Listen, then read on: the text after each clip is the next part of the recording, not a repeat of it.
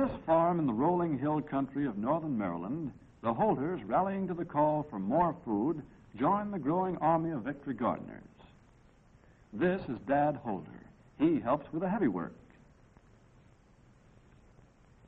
Mother, well, she helps with most everything. Grandpa Holter, he says the only honest way to get a mess of peas or a crown of glory is to work for it. Brother Bill is in the Army, but Dick, 14 years old, takes his place. And this is Jane, just 16.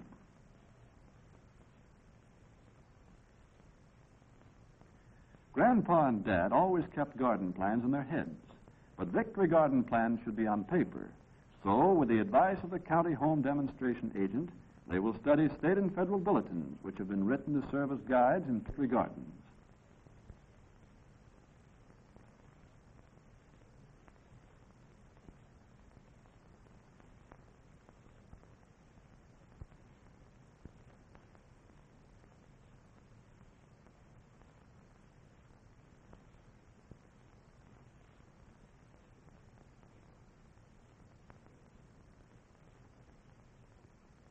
Now let's see on this little model of their quarter-acre garden the plan they work out. Here's the early garden. Here, 4 rows of early potatoes. Then 2 double rows of peas, early, medium, and late. 1 row of cabbage. Double row of carrots and beets, half a row of each. 1 double row of greens, spinach, mustard, turnips, and chard. Tomatoes, early and late, wilt-resistant. Peppers, half a row. Radishes, lettuce, and onions next to the house. Asparagus and rhubarb beds are at the side. Pole beans, 3 rows.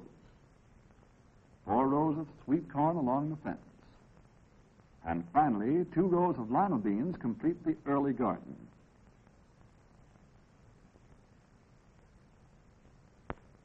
Now for the late garden. After each of the early crops is harvested, a planting of another crop is to be made so as to have a succession. For convenience of illustration, all early crops except tomatoes and chard are removed from the model. Here are the later crops. 4 rows of U.S. number 5 refugee beans, 2 rows of squash along the fence, 3 rows of late potatoes, late cabbage, carrots and beets, half double row of each, 3 rows of turnips, a row of spinach, kale and collards, half a row of each complete the late garden. Here they have a garden plan that will serve the family need this year. In succeeding years, they will want to rotate crops within the plot. Now for the real garden.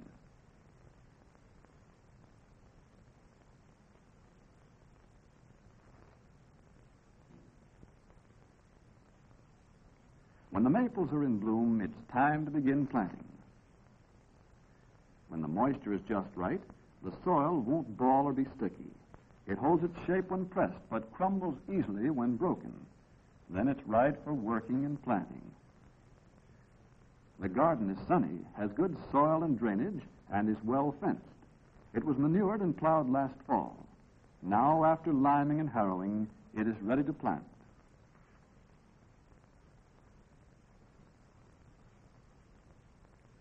Grandpa knows how to cut seed potatoes. He makes good-sized, chunky pieces about the size of a hen's egg, each with at least 1 eye. Certified seed gives best results. Look for the blue tag. Potato rows are 3 feet apart, 4 inches deep. A complete commercial fertilizer like 5-10-5 is spread in the furrow and mixed with the soil before planting. The seed is dropped 1 piece to a hill, evenly spaced about 1 foot apart. Covering may be done with plow or with hoe.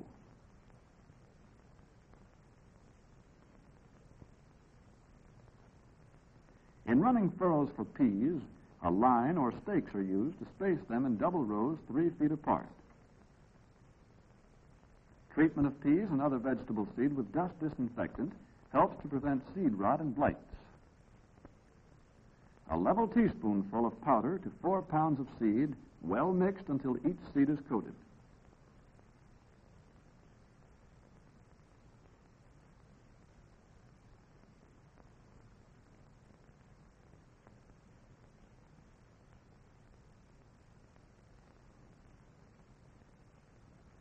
Young cabbage and tomato plants are coming along well in the cold frame.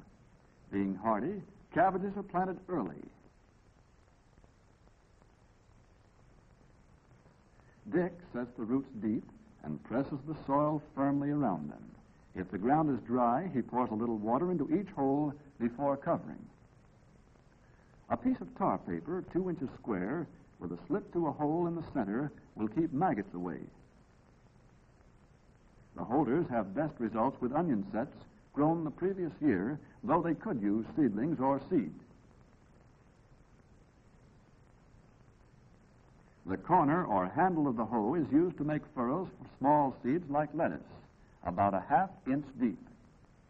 Jane shakes the seed out evenly, but not too thickly. Carrot seeds are also planted about a 1/2 inch deep.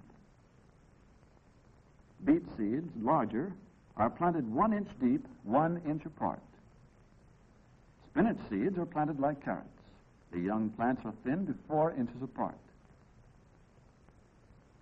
The holders have selected vegetables that are grown easily, good yielders, rich in vitamins, and that can be canned or stored for winter use.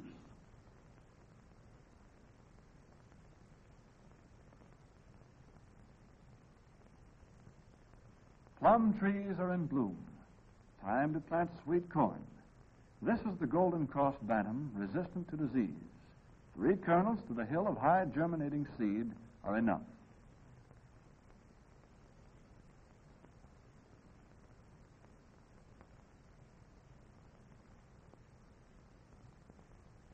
Almost summer now, and the garden is coming along.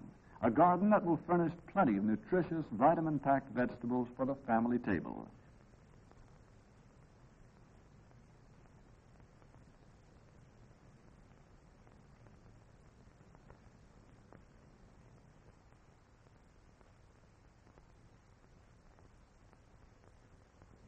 That is, if they ever reach the table. The paper still keeps the maggots away from the cabbage. Tomatoes are a must in every Victory garden, and lots of them. Plants are set out when danger of frost is over.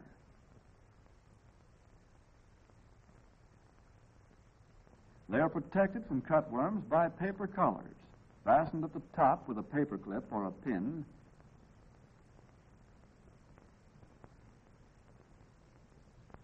At the bottom, by pulling the soil around them. A few peppers are desirable. The holders started these hot weather plants 7 weeks ago in the kitchen window.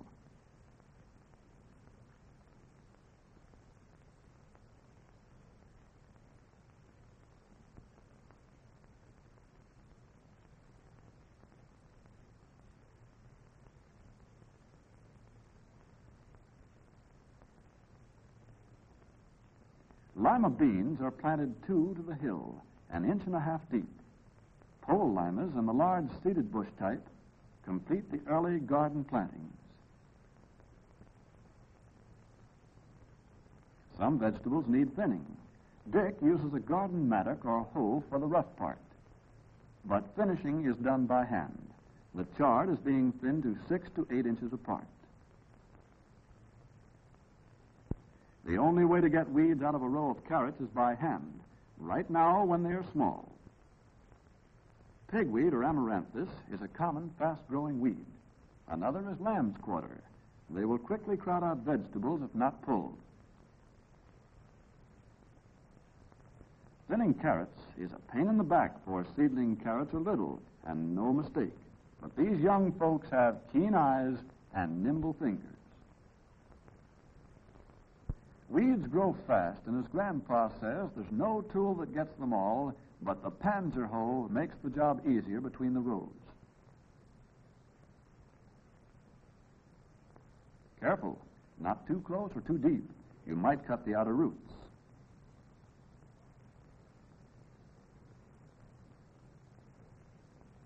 A horse cultivator may do the job much faster.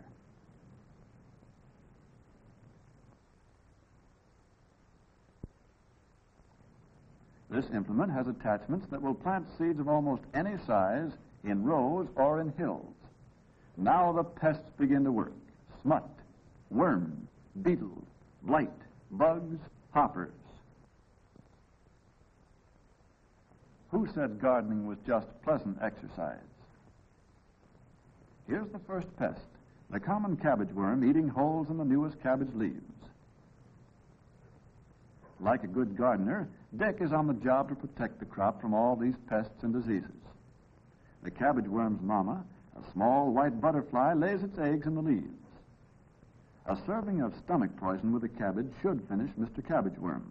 Rotenone and pyrethrum dust have been made scarce by the war, so cryolite dust is used. Dick does a good job of it.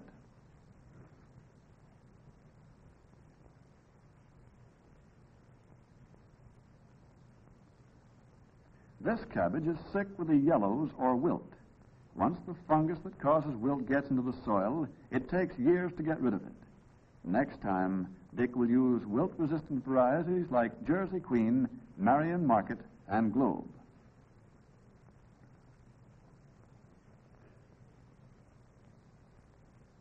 The easy way to control insects and diseases is to attack them before they become too numerous. Flea beetles eat holes in potato leaves. Bordeaux mixture and calcium arsenate combined is the remedy for insects and leaf diseases of potatoes. To make 2½ gallons of Bordeaux, Dick dissolves 3 ounces of powdered copper sulfate in water. Then he makes a thin paste of 3 ounces of hydrated lime and water. This is put into the pail, stirred, and the Bordeaux mixture is made. To this may be added 2 tablespoonfuls of calcium arsenate to kill potato bugs and other leaf-eating insects. Easy, isn't it? Bordeaux is also a good spray for grapes, tomatoes, and roses. Dick sprays potatoes with Bordeaux about once every 2 weeks. Late potatoes need more sprayings than early ones. Now the peas are ready. Excellent source of vitamin C.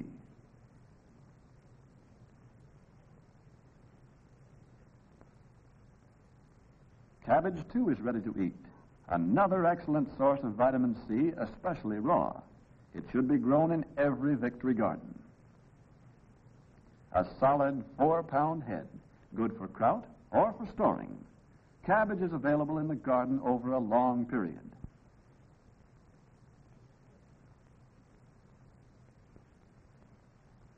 Carrots are rich in vitamin A, needed for night vision and building up resistance to disease.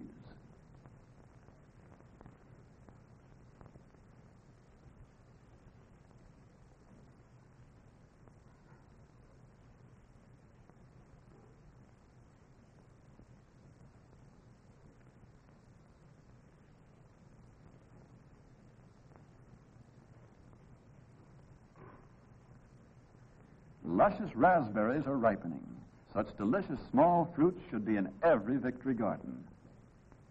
Uh-oh, those pesky bugs again. This time it's the Mexican bean beetle, a bad pest in the south and east. The young yellow beetles may strip a plant completely in a week or 2. A complete generation occurs in 35 days. Rotenone and cryolite dust is the remedy. Beetles feed on the undersides of the leaves, so Dick makes sure to reach them with the dust. One of the common causes of failure of lima and green and wax snap beans is bacterial blight. Leaves are blighted, pods and seeds are spotted. This disease is carried with the seed. Western-grown seed from reliable firms is recommended.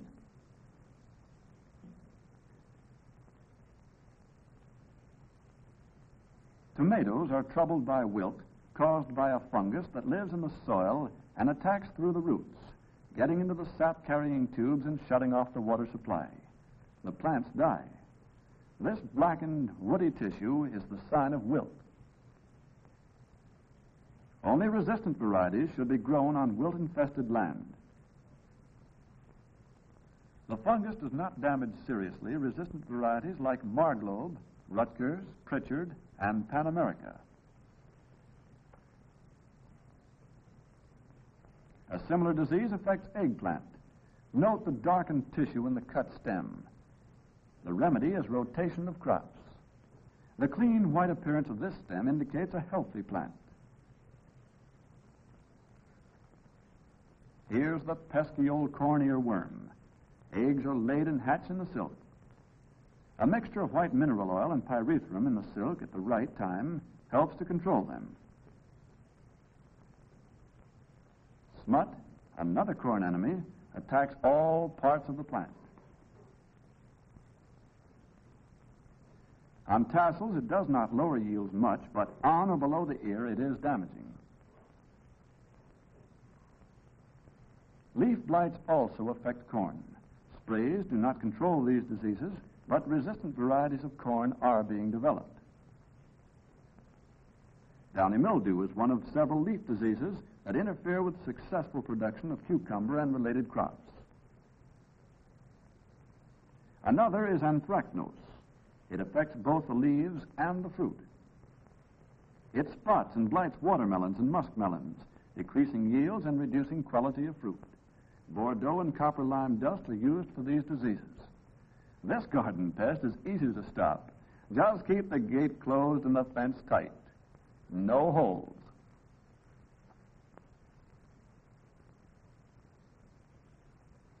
Zinnias are in bloom.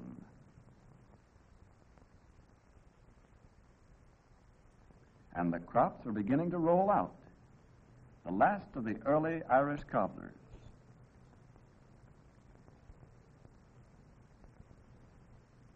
Certified seed helps to make a good yield. Good quality, too, free from scab and uniform in shape.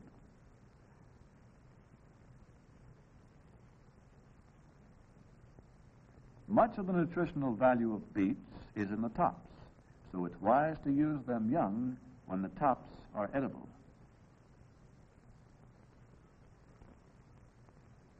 Perhaps the number one garden crops, they keep ripening over a long period and are an important source of vitamin C, which is often deficient in our diets.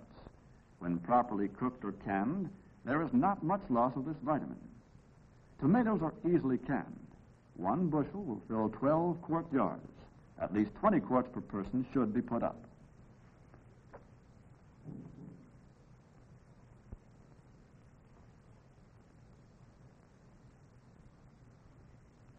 Corn tops against the sky. Yellow varieties of corn contain vitamin A. Both white and yellow contain small amounts of minerals and vitamins as well as starch and sugar.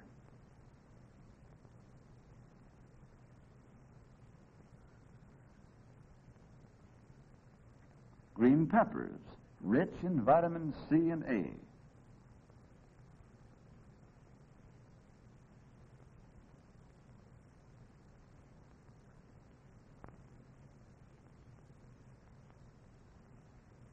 Pole beans to use, green, dried, or canned. And Swiss chard. Chard can be used throughout the summer. The Holder garden has plenty of such green leafy vegetables, turnip greens, mustard greens, spinach, and collards, all fine for fall and winter use. And that just about covers the Holder Victory Garden. Just one of thousands of such farm gardens. Just a sample that you can match in most any community in America. Each a health insurance policy, a dooryard savings bank.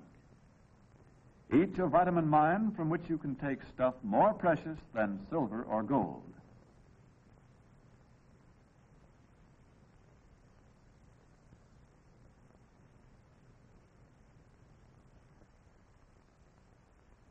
But remember what Grandpa says, no work, no garden. Get what that means. No work, no spuds. No work, no turnip, no tank, no flying fortress, no victory. Bear that in mind, all you victory gardeners, and work for victory.